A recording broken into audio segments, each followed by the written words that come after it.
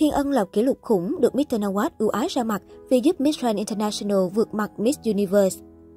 Mới đây, Thiên Ân xuất hiện rạng rỡ trong layout màu tím cực kỳ quyến rũ. Người đẹp diện đầm bó sát hở vai, để lộ đường cong một cách tinh tế, nhưng cũng không kém phần sang trọng.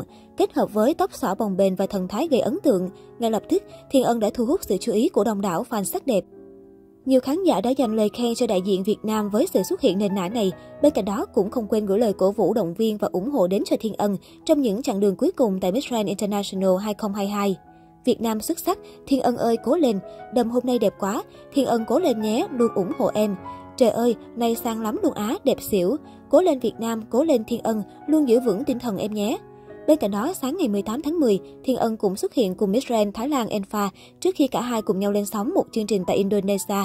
Đại diện Việt Nam đã gửi lời cảm ơn đến người hâm mộ vì đã dành tình cảm và nhiệt tình ủng hộ cho cô nàng tại cổng bình chọn Country's Power of the Year cũng như trong suốt chặng hành trình vừa qua. Chưa hết, Thiên Ân và Engfa còn được Chủ tịch Nawat tự tay dùng điện thoại cá nhân để lưu giữ khoảnh khắc đỏ sắc của hai nàng hậu. Qua đó, các fan cho rằng cả Thiên Ân và Engfa đều đang rất được vị Chủ tịch của Miss Grand International ưu ái. Trước đó, Thiên Ân cũng đã nhiều lần được Chủ tịch Nawat cho lên sóng. Theo đó, trên trang cá nhân, Chủ tịch Miss Grand International thường xuyên đăng tải những khoảnh khắc thân thiết bên đại diện Việt Nam. Nhiều fan cho rằng đây chính là tín hiệu giúp nàng hậu gốc Long An sẽ trở thành con cưng tiếp theo của Mr. Nawat. Ở một diễn biến khác, mới đây Instagram chính thức của Hoa hậu Đoàn Thiên Ân đã đạt gần 700.000 lượt theo dõi. Chưa hết, nhờ phần đối đầu giữa nàng hậu với Engfa đã giúp trang Instagram của Miss Grand International đạt gần 5,5 triệu người theo dõi, chính thức vượt mặt cả Miss Universe 4,9 triệu người theo dõi. Với những nỗ lực không ngừng trong chặng đường chinh phục Miss Grand International 2022, Đoàn Thiên Ân đã thành công chiếm trọn trái tim người hâm mộ bởi sự kiên cường và năng lượng chiến đấu như một chiến binh của mình. Có thể nói dù không có nhiều thời gian chuẩn bị, nhưng với những gì đã được tập luyện xuyên suốt quá trình tham gia cuộc thi Miss Grand Việt Nam, Hoa hậu Hòa bình Việt Nam, Thiên Ân cũng được các chuyên gia sắc đẹp đánh giá là một đối thủ mạnh tại cuộc thi Miss Grand International 2022. Bằng chứng là cô thường xuyên lọt vào top 10 bảng xếp hạng dự đoán của các chuyên trang sắc đẹp. Hoa hậu Thiên Ân cũng cho biết cô đã luyện tập catwalk make-up trong thời gian ngắn để dự thi. Thêm vào đó, những kiến thức bài tập được hướng dẫn trong quá trình thi cuộc thi trong nước cũng phần nào trợ giúp cô rất nhiều. Hoa hậu Thiên Ân và các thí sinh của cuộc thi Miss Grand International 2022 đã bước vào phần thi phỏng vấn kín cùng với ban giám khảo vào trưa 17 tháng 10. Phần thi được xem là rất quan trọng vì đây là cơ hội để ban giám khảo có thể có cái nhìn bao quát và hiểu rõ hơn về câu chuyện mà mỗi thí sinh mang đến cuộc thi năm nay.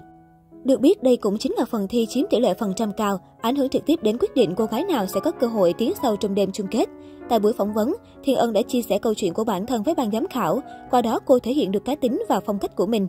Thiên Ân giới thiệu về bản thân mình, về công việc hiện tại cũng như sở thích.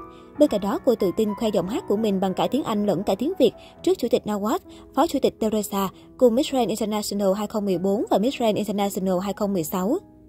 Trước đó, tại các hoạt động đồng hành, Thiên Ân vẫn luôn giao tiếp tốt với các đại diện đến từ các nước khác. Và trong buổi phỏng vấn vào hôm qua cũng vậy, Hoa hậu Thiên Ân tự tin và sử dụng tiếng Anh để trả lời phỏng vấn mà không cần tới phiên dịch. Hiện tại, cuộc bình chọn Country's Power of the Year để tranh xuất vào thẳng top 20 chung cuộc của Thiên Ân và đại diện Thái Lan Engfa đã kết thúc.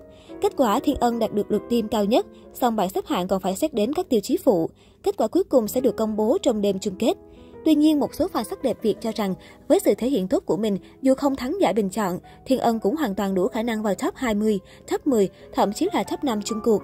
Trước đó, nói về mục tiêu của mình tại Miss Grand International 2022, Thiên Ân không ngần ngại nói, cô khao khát chiếc vương miện danh giá của Miss Grand International 2022.